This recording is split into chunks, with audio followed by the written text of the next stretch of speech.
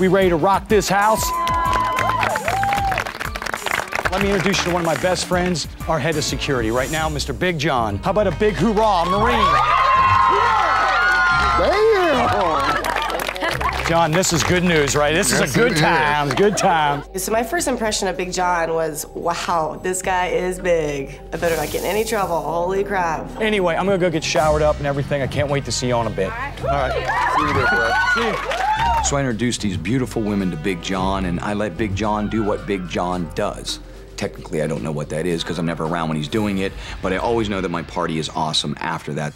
Ladies, as Bret said, I am his head of security as well as his friend. Therefore, his best interests are my best interests. That being said, we want you to have fun, but there are a few guidelines you must follow during your stay. 1, no one enters Bret's room unannounced. 2, please don't touch the guitars. And 3, please don't puke in the jacuzzi, because I'm the one that's got to clean it. That being said, what's your name? Meredith.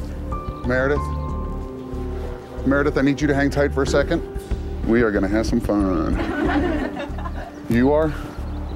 Front row? Tiffany. Tiffany? Tiffany, I need you to hang tight for 1 second, please.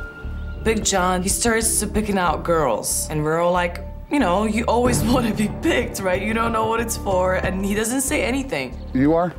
Me? Yes. Kim. I need you to hang tight for 1 second, please. You are? Kelly. Kelly? Okay, I need you to hang tight for 1 second, please. I was totally bummed. I'm like, well, what about me?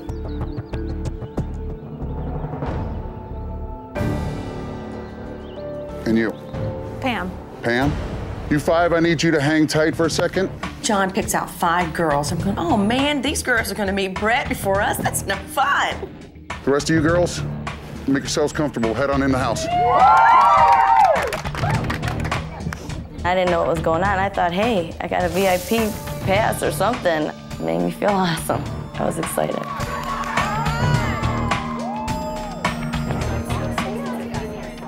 All right, ladies. As you know, backstage access is not always granted. Therefore, I'm afraid to tell you, your tour ends here. Your bags are at the top of the driveway. Thank you for coming. I think this is We didn't even get to meet him. I feel humiliated what Big John did. I thought it was very mean. I came all the way from Chicago to come here and to be humiliated. That's what I feel like, basically. This is ridiculous. I can't freaking believe this. I came here to get my man, and I intend to. I ain't going home.